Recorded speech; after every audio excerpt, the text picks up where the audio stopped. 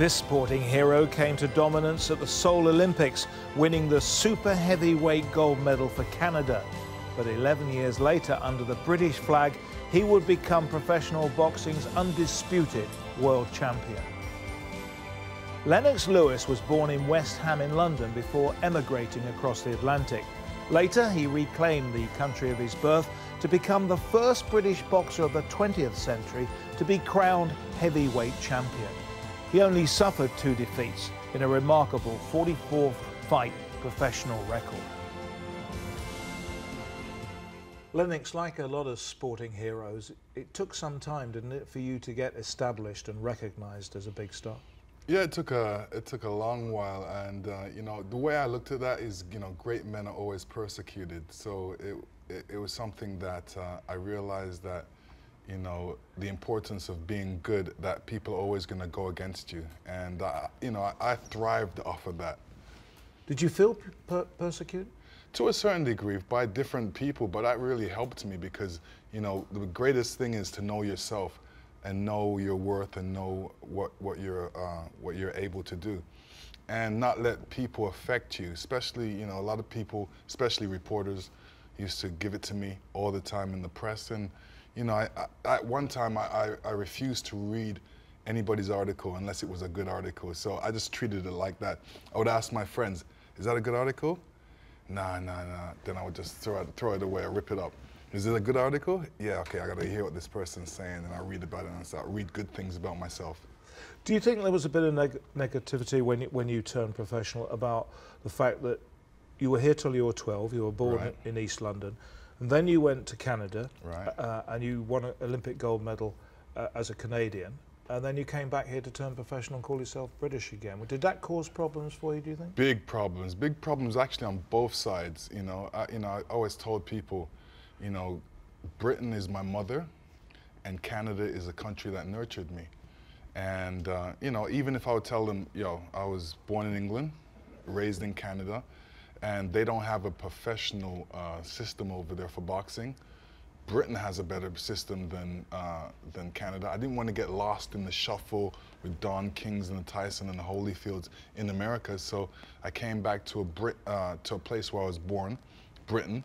We're a country that loves boxing, and I wanted a country behind me when I went into my professional boxing. When you won a gold medal for Canada, and then you turned professional in Britain, did the Canadians turn against you at all? Yes, they did. It's interesting because, you know, when I'm over there, they say I sound English. When I come over here to England, they say I sound American, so I can never win. And I always say I have a mid-Atlantic accent. Was your amateur career extended to make you a better boxer or to win that gold medal? It was to make me a better boxer, plus I was still young at the time, 17, and I was still in school. And I was so close to winning the gold medal, you know. Quarterfinal. Yeah, it was the quarterfinals. If I had a better draw, I would actually been a silver medalist. That was 84 in LA against... Yeah, you lost to Tyrell Biggs. Tyrell Biggs. And at the time, I was world junior champion at the time, and didn't have that much world experience. I realized Tyrell Biggs had a lot of world experience. At that time, he was going over to Russia, all these different Eastern Bloc countries to gain that experience. And I still was raw and still learning the trade of being a great amateur. And I was actually put in with him, and I realized that, you know, what it was just the fact that he had more competition than I did and knew what to do at that point. But I was definitely stronger than him, but just raw talent. But if we throw forward to Seoul in '88, you do win a gold medal and you knock out Riddick Bowe. Yeah, that was I call it night and day. It was interesting because while we're in the Olympic Village and everything, you know, you heard from a lot of the American team like, yo, you know, they were coming up to me wishing me good luck, and I was like, the American team is wishing me good luck. They want me to beat their heavyweight. And, you know, his name's Riddick Bowe, and he's kind of like mouthy, and he's pretending he's Muhammad Ali, and they don't like him. So I said, don't worry, I'm going to knock him out. So going into the fight, I was very focused, very confident. And I realized that this is my chance to win gold. and I've been here before, so I better not let myself down. Went in there with destruction on my mind, and I went in there and gave it to him. And what really made me give it to him, he hit me with a great uppercut. And I went back after the first round and I said, the guy bloodied my nose. And that even got me more steamed. And I went out there and I just went after him. And just gave it 100%. Referee stopped the fight. Went on the podium. They were playing the national anthem at the time. And really leaned over to me and said, I see you in pros. I said, okay, cool. So I always expected to see him in pros, but I didn't get to see him in pros. And then when I came off of the podium, everybody started taking my picture, everybody wanted my autograph. And I was a bit paranoid too, because two guys grabbed me and said, don't touch anybody's hand, don't talk to anybody, don't drink anything. So I was like, you know, I'm not supposed to be feeling this after winning a gold medal. But then we realized why they were saying that. It was because of the Ben Johnson incident. And it was kind of weird because the Canadian team at the time said, you know, everybody take off their colors. We don't want to be talking to no press. You know, everybody kind of hush up about it. So it kind of got thrown down a little bit. Why did you take up boxing? Why did I take up boxing? Well, the reason why I took up boxing because at the time, the school I was going to, they had surrounding schools, and every month they would have a dance at different schools. And there was one school, KCI, they had their tough guys, and we were the tough guys for Cameron Heights, and they wanted to fight us. So we said, okay, if you want to fight us, come down to the police boxing club and fight us, because we realized if we beat them up down there, we won't get in trouble. It's a boxing club and the police is there and everything, so we won't get in trouble. So I went down there, waited for the guys didn't show up. Then the next month, dance happened, seen the same guys who said, hey, you must have forgot. Make sure you're there. This time, it's the police boxing club. They said, yeah, we're gonna be there. And I said, okay, good. Went down there again, they never showed up. Then all of a sudden, a trainer came up to me and said, hey, you, come, I want you to move around with this little guy. I looked over, seen the little guy, I said, little guy, okay. Put on some gloves, went in the ring. His name was Bobby Prue at the time. And let me tell you, he was good. I couldn't even hit him. Hit me in the nose, my eyes started watering. I was saying, nah, this ain't for me. He said, no. Put on the gloves again. I want you to move around with this guy. Bigger guy now. I'm like, wow, all right. Put on the gloves, and I started doing my Muhammad Ali impression, dancing around and, you know, throwing out the jab, and it felt good. It felt like a game of tag, and I was excited about it. And what I loved about it, I was also doing American football in high school at the time, and we were really good. And we actually went all the way to the championship and lost. The reason why we lost? 2 guys dropped the ball. 50 guys start crying after that. On the bus ride home, 50 guys are crying. I'm saying, I'm not crying. It wasn't my fault. You know, it was those guys' fault. Then I realized, you know, in boxing, it's an individual sport. It really all depends on you. And even if you win or lose, you get a trophy. And I wanted to build up my trophy collection as well. And also, the coaches were encouraging me, saying, you know, you're going to be pretty good one day. You should keep it up. So that's what really got me into boxing. How big were you then? Because you were 10 pounds 10 ounces when you were born. You're a big baby for your mother, Violet. Yeah. So how big were you then? I would say skinny, tall, and lanky. I didn't really come into myself. I haven't really filled out as a man yet. I was still more of a kiddish body type.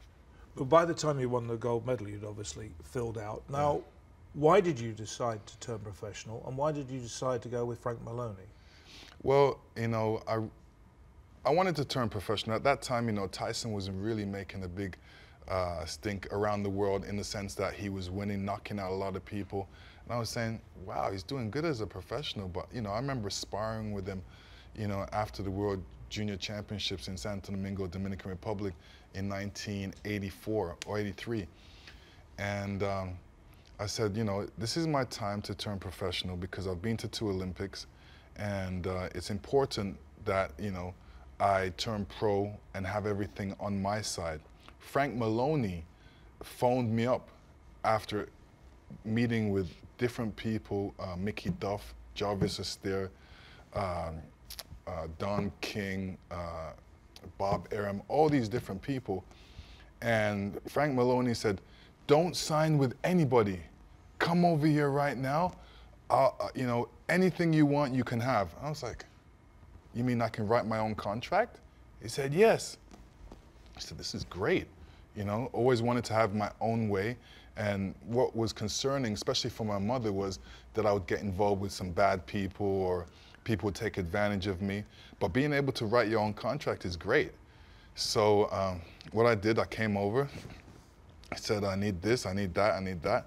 They said, okay. And I said, this is great. Plus the fact that I wanted a country behind me, especially the country where I was born in, which loved boxing. And, you know, were behind boxing and behind me trying to become heavyweight champion of the world. The entry of Roger Levitt, who became the disgraced financier and now lives in the States, had to do community service but was involved in a lot of allegations, as you know. How did he get involved, and did he rip you off in any shape or form, or was he absolutely fair with you? No, he was very fair with me. See, I'm the commodity. I wasn't aware of what he was doing in his business practices, but all I knew is that he wanted the biggest and the best sporting heroes on his team, and having the best amateur boxer at the time was very important for him. So, and I was the best at that time. I was Olympic champion, and you know, didn't see the dark side of him, but I only seen the good side. And I remember one time going to his office and telling him if I could get a car, a BMW or something. He goes, "What? Nah, man, you need a Mercedes, and make sure you get some of these good wheels behind it." I was like, wow, I like this guy, you know? So I only knew the good side from him. So the early days of being professional, did you know you were going to be world champion in your own mind then? Well, my aim was to be world champion, and I looked at it like this. I said, you know, I'm on a road right now, and I'm trying to reach the top of that road. And I always tell people I'm trying to reach the nipple. And along that road, there's going to be potholes, there's going to be curves, and there's going to be things to try and stop me. But I got to keep going until I reach the top. So how long did it take you to turn from your amateur ways in style and everything else to being a professional who was going to hit the big time? Well, it's interesting because my first problem was finding a trainer. And I needed a trainer that would teach me the professional style, because I was the amateur champion. I had that amateur style, the jumping around style. And the first trainer was John Davenport. And he always said to me, "Oh, you're jumping around too much. You got to stay in the pocket. You got to slide. You got to slide. And you got to stay in the pocket and punch it out." And I was trying that for a while. It wasn't really my style, but it really helped me to realize to stay in the pocket and know how to keep my balance. And every time I started to jump around, he used to stop the sparring and say, stop jumping around, stop jumping around. This is what you need to do. So I was with him for a while. He did teach me a lot, and he was just one of my teachers on the way of being great. And then there was Pepe Carrera. I said I wanted to box like Sugar Ray Leonard. You know, I love Sugar Ray Leonard. I love how he boxes, so I'm going to go get his trainer. So I got his trainer, and what I realized with his trainer is, you know, he's a good trainer, but he was more of a cheerleader. He would just say, "Throw that punch, throw that right hand," and I would throw that right hand, and then I would knock the guy and say, "I told you it was there. I told you." I was like, "Yeah, I didn't see it," but he wasn't really teaching me the technical part of what I needed to learn. And it wasn't until I lost to Oliver McCall and Emmanuel Stewart was in Oliver McCall's corner, and I said, "Well, you know, I still need a trainer." And Emmanuel Stewart said, "Well, I'm available after this fight." I said, "You're available after this fight?" He said, "Yeah, you know, this Oliver McCall, he's a madman. You know, I can't train this guy." So at that time, he came over to my side and started, you know, teaching me and showing me certain things that I needed to know. And I realized the difference between a coach and a trainer. all the rest of the trainers I had, or coaches I had, were coaches. Emmanuel Stewart is a trainer, and he taught me the technical side of boxing, which was important for me. Talk about some of those things, because they did make you a world champion in your own right eventually. One of them was, of course, your stance. Yes. And balance. Balance, and the jab.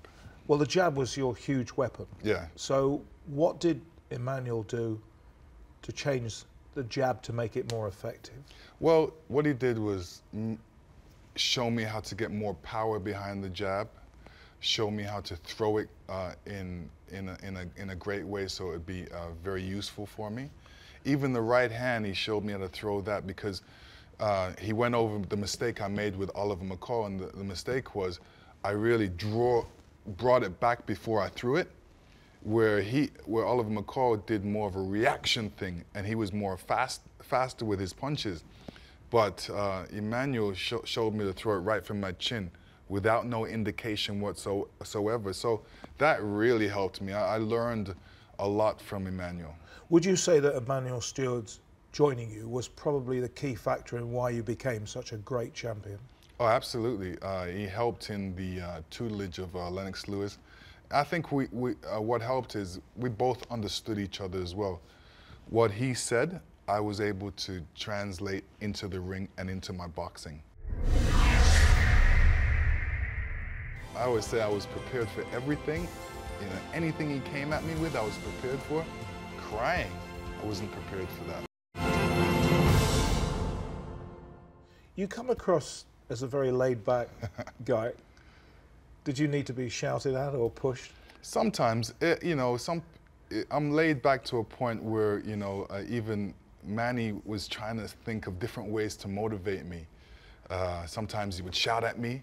I'd say, you can shout at me. My mother used to shout at me, so I'm used to that. Let's take you back to going for the world title. You beat Razor Ruddock in 2 rounds to become the official challenger for the WBC title, which is recognised, isn't it, as the best belt at WBC. Yes. And then the champion's Riddick Bowe, and he drops the belt in a trash can and says, I'm not going to fight Lewis. Yeah. You get awarded the WBC title. That wasn't the way you wanted to win it, was it? No, it wasn't the way, but I realized that Riddick Bowe was running for me. That's why I called him Chicken Bowe. And I'm thinking, I remembered what you said when I won the gold medal, that we would meet in professionals. Now you have the opportunity to fight me and you throw the belt away. So obviously you're scared. And I don't really blame it all on Riddick Bowe. Rock Newman was the cause of that. Yeah, Rock Newman realized that his gravy train was going to be ended if I ever boxed Riddick Bowe once again, because the professional aspect is different, have more time, and I would really put a hurting on it. So he didn't want that. So they came up with this scandal of throwing the belt away, which was a disrespect to the people that held the belt before him, Muhammad Ali, Jack Johnson. So that belt was a important belt in all of boxing. So when he did that, he really disgraced himself. How did you feel, Lennox, and it wasn't your fault, obviously, how did you feel about being made world champion without actually having to fight, though?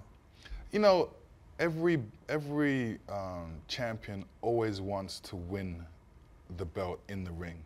They never wanted it to be awarded to them. So I didn't feel too good about it, but, it's just a situation that I ended up in.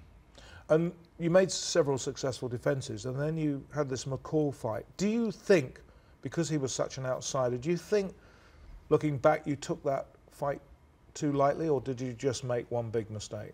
It's a situation where you make one big mistake, and the mistake was leaving yourself open and getting caught with a shot. I kind of blame the referee as well. I'm thinking, I'm the champion. I get knocked down in the 2nd round. It's not like I've been through 10 rounds of hard boxing. I got knocked down. I got up off my feet. They should have counted, but he counted me out. And at the end of the day, it's better to live and fight another day.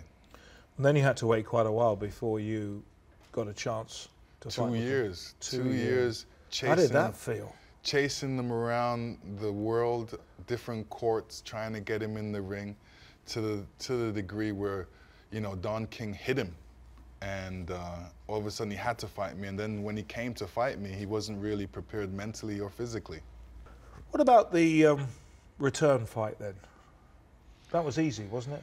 That was easy, but weird in one sense, because a lot of people always stop me about it and say, hey, you know, they still remember that fight where, how did that, they always ask me, how did that feel, him crying in the ring? I always say I was prepared for everything. You know, anything he came at me with, I was prepared for. Crying, I wasn't prepared for that.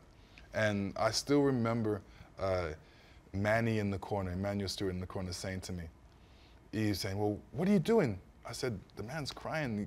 This was in the 5th round, yeah, wasn't it? You know, man's crying. What do you want me to do? He said, well, if he doesn't want to fight, you make him fight. Go out there and beat him up.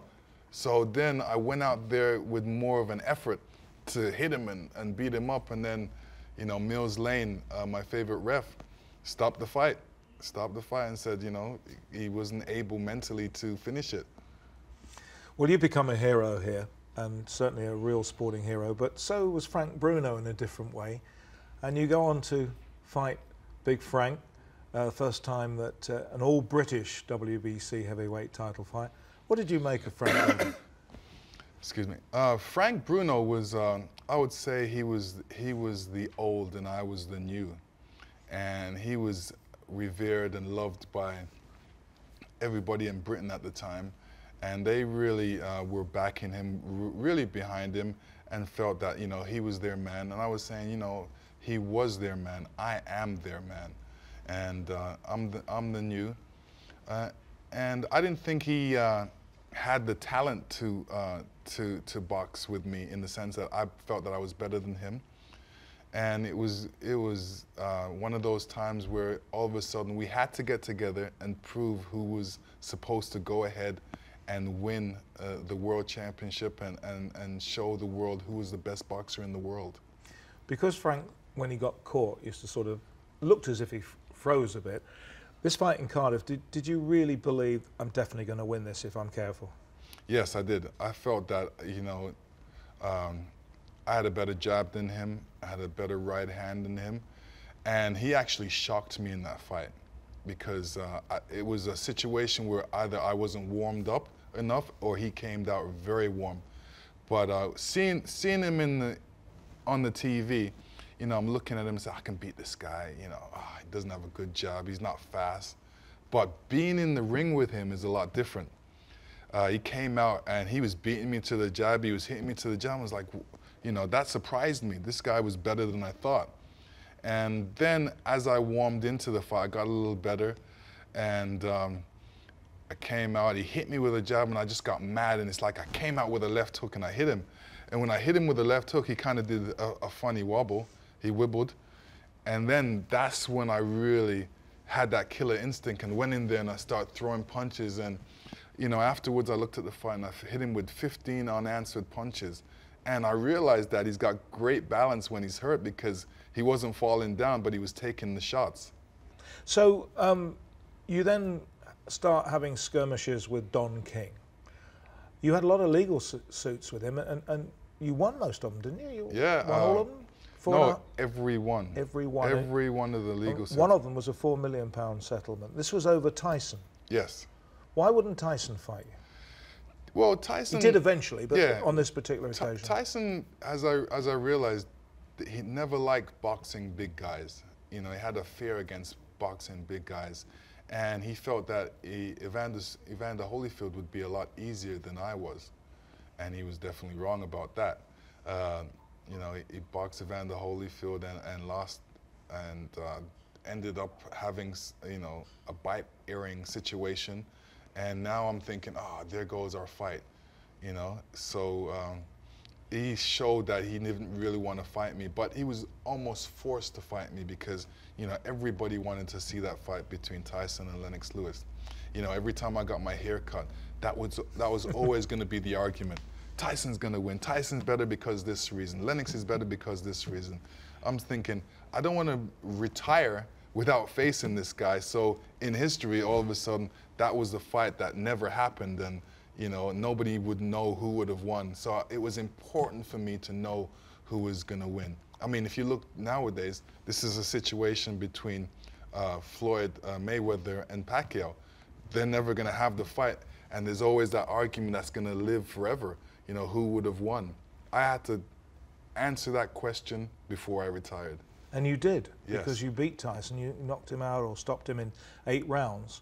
But what a strange man you must have found Tyson, because he bit you on the leg in the press conference. Yeah, he bit me on the leg. Like I said, you know, after the World Junior Championships in Santo Domingo, Dominican Republic in 1983, you know, the American team was saying, yeah, you know, the reason why I won was because Tyson wasn't there and his trainer, Customato, wouldn't allow him to take a plane, and they don't like taking planes. I'm saying, okay. Me and my trainer, Arnie Beam, took a car and we drove up to the Catskills and said, who is Tyson? Where is he? We want to spar with him. And Tyson was very nice to me, and he showed me his room. He had a sheet cloth in his room and a projector, and he showed me some old fights I've never seen in my life, and it was very interesting being up there. And even the first time sparring with him, it was, you know, we stepped in. I'm thinking, okay, we're going to work together, and you know, we're basically the same. But he came rushing across the ring, and he was trying to, you know, almost kill me. You know, threw some serious punches at me, and I was like doing obviously my Muhammad Ali situation again, where I was moving around the ring, moving and throwing the jab and keeping him away from me and using up the ring. And that was the first time that me and him even sparred. What sort of state was Tyson in as a boxer when you beat him? I would say he wasn't 100% because of the fact of you know, he hasn't improved any. My main focus was looking at the Buster Douglas fight. All I watched the Buster Douglas fight, and then I looked at the fight and I realized he hasn't gotten better, he's gotten worse. And even the fact that he's being incarcerated, you know, he hasn't had that time to improve. He hasn't boxed anybody to improve. So I wouldn't say he was 100%. The Holyfield fight, Evander Holyfield twice against Lennox Lewis, would you say they were the most famous fights? I would say they're pretty famous because a lot of people, especially in America, always, you know, say, they call me Holyfield. I'm like, why do people call me Holyfield all the time? I think because of the fact that they've seen me and Holyfield box a couple of times, and they compare me to him, or I don't know what it is, but you're asking if they were famous fights? Pretty famous. Famous in the sense, if you ask Evander Holyfield who won the first one, he said, well, he did because that's what the judges say. And I'm saying, come on, admit it. You know I beat you. You weren't, when you left the ring, you were in pain. I passed you on the wall throwing up. So you knew I beat you at that time. And even the second fight where we came together, I would say it was a lot closer than the first fight. It was a better fight. Yeah, it was a better fight. But when you look at the scoring had me miles ahead. Well, I was at ringside for both of them, actually. In the first fight, you threw 348 punches. Holyfield threw 130. And a woman judge, Eugene Williams, said that Holyfield threw more punches, and she gave it to him by 2 points. Larry O'Connell, the British judge, had it level. And Stan Christodoulou from South Africa, who refereed the McGuigan-Pedrosa fight, who's a great judge, he actually had you winning. And I think most of us at ringside who studied the fight had you winning that first time. I couldn't understand the British judge at that time. Like, how do you have it even? I mean, I'm going like this in the last round. The British crowd is cheering, yeah, yeah, yeah, and I felt good about it. And, you know, if you ask the Eugenia Williams, what happened in the fight? She said she couldn't see because the ref was in the way. How can a judge say that? Me. You know, they she get has the best position in the whole fight, yeah. And the return at the Thomas and Mack Center in Las Vegas, there weren't so many punches thrown, even though it was a really great fight. But you won that one, and this time the judges were unanimous. Yeah, they had me miles ahead. So did you feel relieved that this time the judging was right? Well, the interesting thing about it is, it's like fighting another fight, the same fight again. It's like I won the first fight, and you know, the second fight, I was really kind of going through the motions because I knew what it took to beat Evander Holyfield and what it would take. And basically, you know, I'm a better boxer, just use the attributes that I have. When people say, oh, you were losing the fight on points, I'm thinking, I wasn't fighting the fight to win points. I was trying to knock him out. Well, you became undisputed world champion. What was your lifestyle like now? Was it changing? Was life changing for you? I mean, you're now in the multi-million-dollar bracket. Life changing for you? Yeah, to a certain degree. You know, didn't change too much. You know, money didn't really affect me like that. You know, I still lived the same life I did, still had the same friends, and you know, my feet were still on the ground.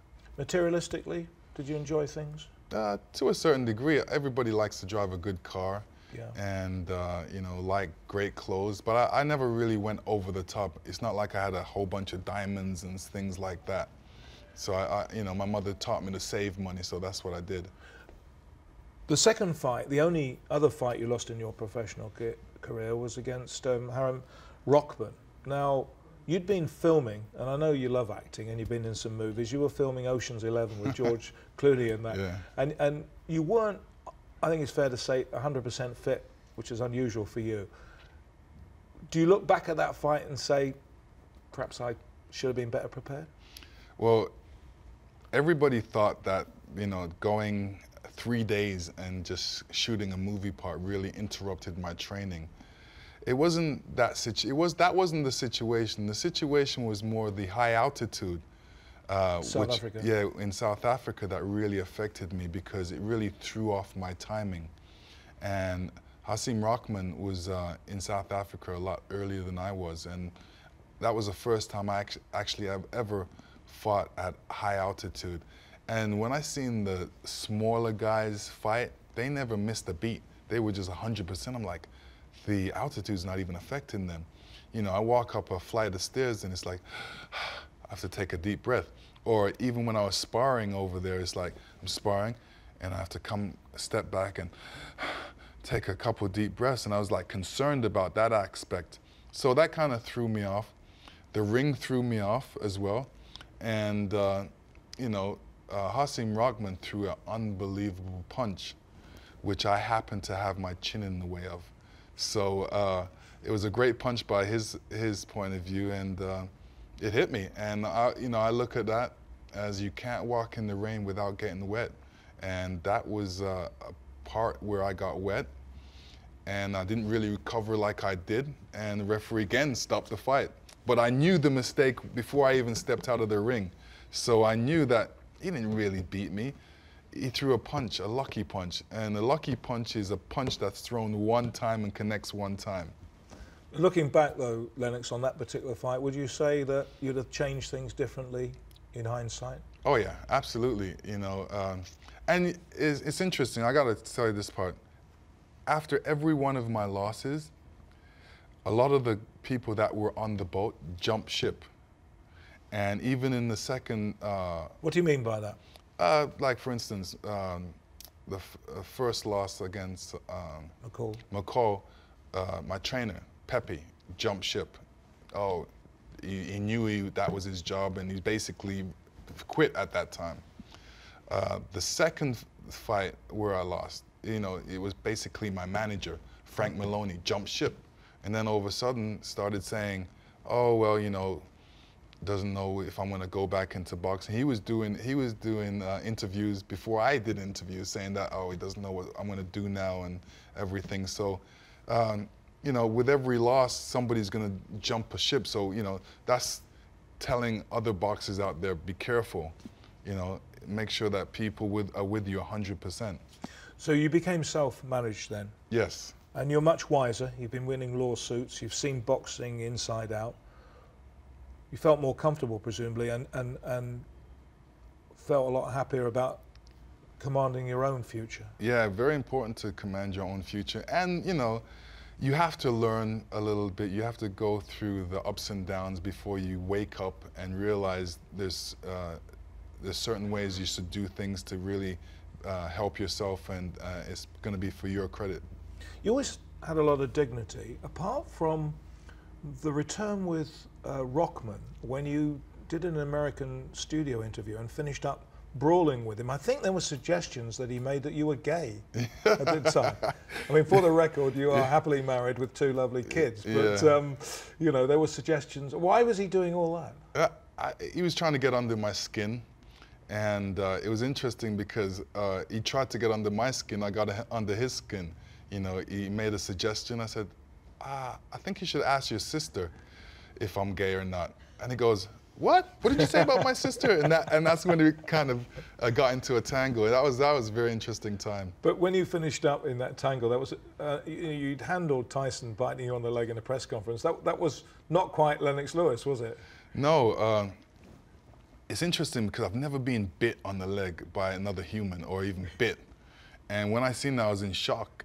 And then I realized that, you know, maybe this guy's trying to get out of the fight. So I said to myself, you know, I'm not fighting him. And then he said, then I heard that, you know, he turned into a vegetarian and everything like that. So I said, okay, I'll fight him now. He's not meat hungry. He's not going to bite me in the middle of a fight or something like that. And as usual, you won the return against people who'd, well, only 2 people beat you. You won the return, which is, and became only one of 3 boxers, heavyweight champions, to win the title 3 times. Yeah. You know, to get it back. Yeah, and after every loss, people always said to me, well, what are you going to do now? And I'm thinking to myself, Muhammad Ali lost 3 times. He was able to come back 3 times. Why can't I do it? What's the feeling within boxing about your performance, do you think? Your status as world champion? I think, you know, and I said it when I retired, you know, people won't realize it. It'll take time, and it's like fine wine. You know, my status is going to get better with time.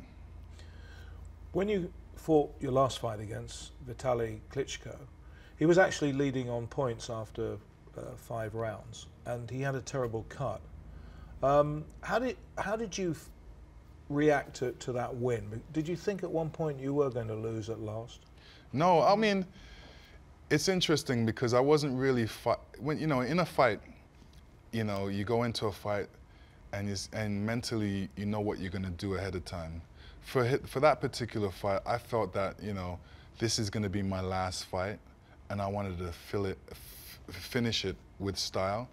He was basically going to be the icing on my cake, and I said that I wanted one Klitschko for lunch and the other one for brunch. And, you know, boxing tall Vitaly was very awkward for me, and I wasn't really prepared to box him at that time. This is a year after fighting Tyson. And, you know, Tyson's a lot shorter than him and weighs a lot less. So all of a sudden, you know, HBO was saying, yeah, take this date, it's open, please take the date, you can beat him easy and then you can go and retire. But I realized that this man was preparing for me for a whole year. While I was resting, he was still training and preparing for me.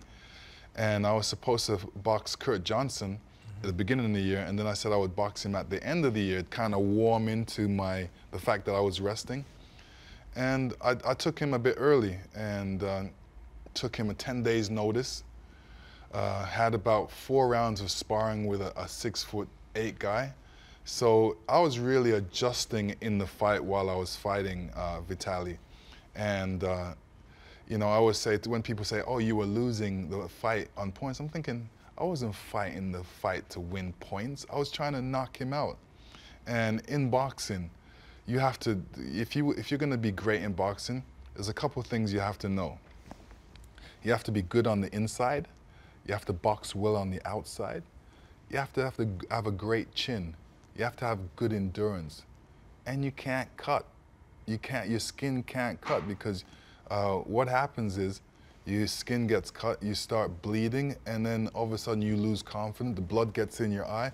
With Vitaly's case, he had 5 cuts around his eye, and you know, although I wanted to knock him out in the fight, I didn't want to blind him. I didn't want that to be my legacy, blinding, you know, the next great boxer. So in essence, I think the referee did a good job with stopping the fight. Al Galvin was your cutsman, very good cutsman, Yes. but I can't see any marks. I don't think you suffered from cuts, did you? Only one time Evander What was that? Holyfield headbutted me. Right. And, you know, and I'm like, the 2 cuts I got was from headbutts, and it was Evander Holyfield. And I said, boy, and people always ask me, do you feel bad about that? I said, well, not really. I don't mind getting a cut, and, you know, the reward was millions of dollars after that, so it was good. Often boxers retire and then come back or get the retirement wrong. Did you make up your mind before the Klitschko fight that you would retire, or was it afterwards? No, it was actually before the fight, and you know, it's interesting because people say, well, why didn't you come back and fight Klitschko? I'm thinking, this guy never said that he wanted to eat my children. This guy never, you know, disrespected me. He's a lovely guy. You know, all of us, you know, all I know is that I gave him an opportunity to take the titles. He wasn't able to. And, you know, I don't have that hunger again. You know, my hunger is to go on with the rest of my life. Were you ever tempted to come back? Oh, yeah, I was tempted. You know, what I would do, at nighttime, I would dream about me coming back and taking my title again. And then when I wake up in the morning, I would talk myself out of it. You're financially secure. What was it? Was it the lure of the spotlight? Was it the lure of success? What was it that made you dream about those things, do you think? Just, you know, what it was everywhere I went, people were saying, you know, we miss you in boxing. When are you coming back? You're still young. Please come on. And then I would look in history, because history was my key to the future. And I realized all the boxers that came back never really did as good as they did. And the reason why they came back was because of money. Something that, you know, I never needed at that time. So the lure of getting back in the ring wasn't really money, wasn't the glory. I had that already. And, you know, I've basically been there and done that. I've accomplished all my goals. And I said before I left boxing that I would get rid of all the misfits in boxing, and I did. What's the best advice you'd ever give anybody who's been in your position? That believe in yourself, don't listen to anybody else, don't read bad press, and realize the sacrifices involved and that it's lonely at the top. Was that advice you were given or something you worked out yourself? No, I worked it out myself. I worked it out myself. I mean, I was given advice all through my career, but, you know, those are the ones that really stood with me. And health should be future health should be an issue as well, shouldn't it, in boxing? Yeah, absolutely. You know, it's interesting because here's one part that I realize in boxing. The guys that lose weight all the time, you know, they gain 10 pounds, then they lose 10 pounds and go in the ring before the fight. That's not healthy. That's the bad part about boxing. So what do you miss, Lennox, after such a fantastic career? What do you miss about not being in the ring? What do I miss? Nothing. I'm kind of glad nobody wants to take my head off all the time. You know, every time I beat somebody and I come back and I sit on my throne, 3 guys are calling out my name saying they can beat me, and I get off my throne again and come and beat them and come back and sit down. There's always guys out there to beat you. So I'm kind of glad in one sense that I've retired. Now that's left up to somebody else. Whoever has the title right now, that's what they're dealing with. If you had one moment to put above all others in your career, what would it be? What would it be, one moment? Well, since we're in the Olympic aspect of the era, I would say my Olympic gold medal was very important for me, and it was, you could say, the gold ticket into the professionals, and it's something that I would always remember because, like I said, my hero before me was Muhammad Ali, and he won the Olympics, and now I won the Olympics, and now it's time for maybe my son or my daughters to win the Olympics at some sport. Muhammad Ali, your sporting hero. What was so fantastic about him for you? For me was the fact that, you know, not only was he a tremendous athlete, he was able to transcend everything he said and do it in the ring. He was able to stand up for his beliefs. He was able to, and believe in himself so much that, you know, all the naysayers out there, didn't affect him. So I love that about Muhammad Ali. Well, the young lad from East London who went to Canada has certainly made a mark in sport, and it must have been an amazing journey for you as well, Lennox. It was, and I have to thank God and everybody that helped me along the way. Well, you're certainly a sporting hero, and thanks for sharing those memories with us. Thank you.